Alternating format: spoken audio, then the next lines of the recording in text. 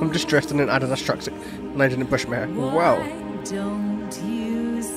Hunted, I guess. That's up to you. I tied my hair back for a change, which normally doesn't happen, so.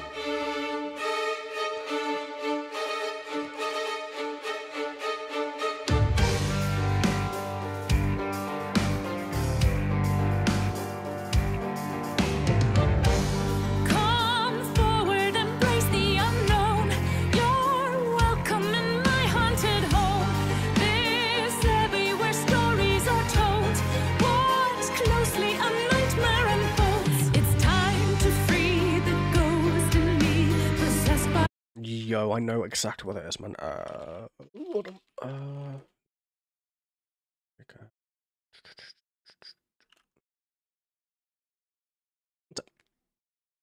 Yeah, it is, I was gonna say. It's in the title, I know. Just make sure. Yeah, they literally sampled that exact thing, though. It's a really famous intro over here, so.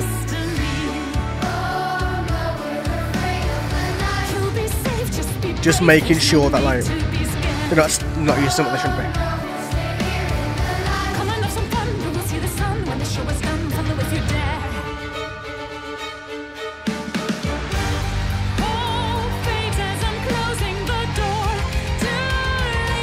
Are we sure this is EPICA? This doesn't sound like EPICA to me, man.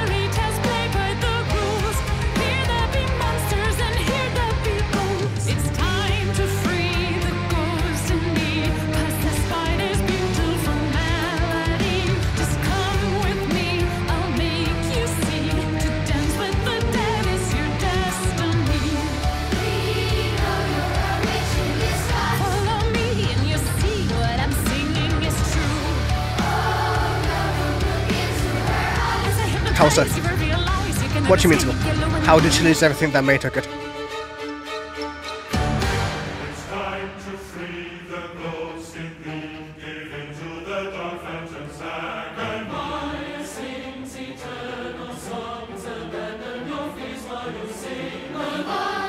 No, me either.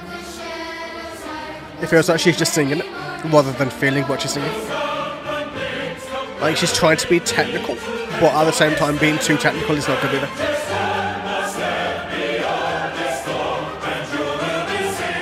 Yep.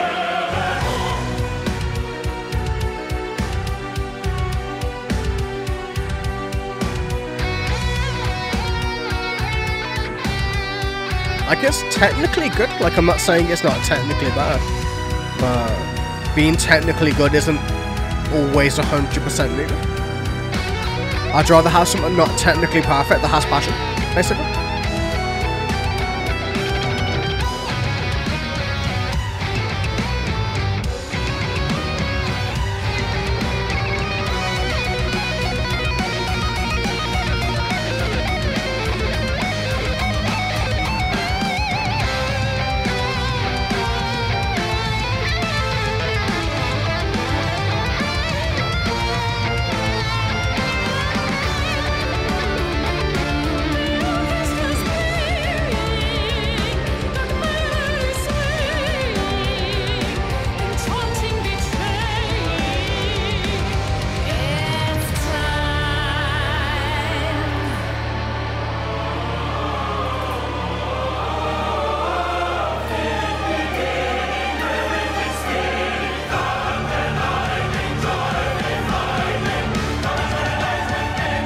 Yes, well not at 13, but I prefer much older EPICA than whatever this is.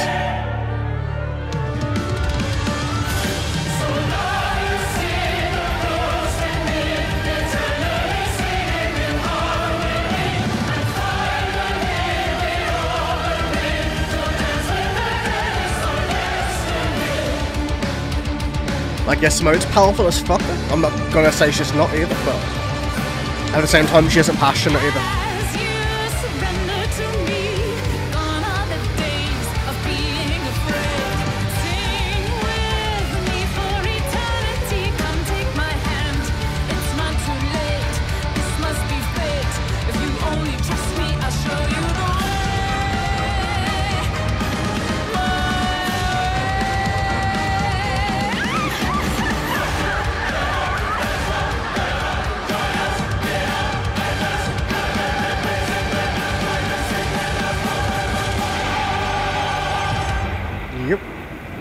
I thought that was bad mixing last album, personally.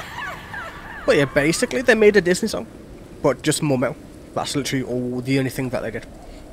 Like, just look how it ended, man. That's the typical ending of any Disney villain song ever. So, what's that bent up keyboard? I've never seen one of those. Or it could be a literal working keyboard knowing EPICA, to be fair. They're like their weird keyboard things.